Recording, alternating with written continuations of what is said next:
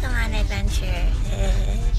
Alright guys, so once you see the green circle around getting smaller, that means you have a higher possibility of getting the Pokemon.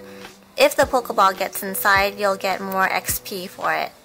And also when you go like this, making a circle, you see those? You get extra points for doing a curveball. So let's go ahead and try. I'm not very good. No!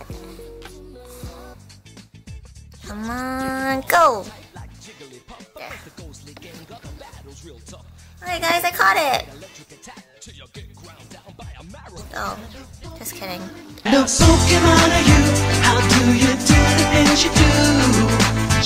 GPS signal.